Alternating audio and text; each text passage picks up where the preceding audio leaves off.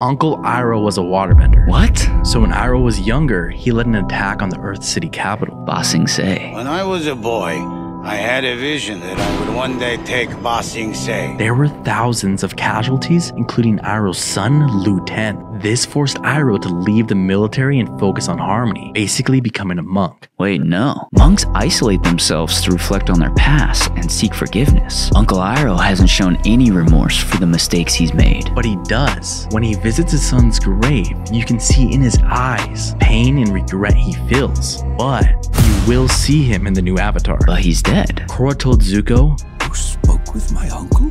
In the spirit world, there's a theory that Iroh will help the new avatar from the spirit world. He is a waterbender because he can make a grown man cry.